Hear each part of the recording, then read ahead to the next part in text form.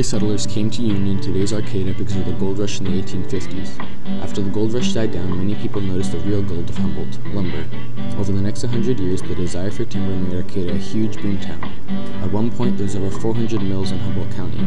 The lumber industry became the heart of the Humboldt economy, employing 50% of the population in the 1950s. By 1947, there was over 30 mills in Arcata alone. In 2008, that fell to a mere 1 to 2%. The estimated value of raw materials before people settled in Humboldt is considered to be about $45 billion. Redwood was so valuable because its bark is naturally fire and bug resistant.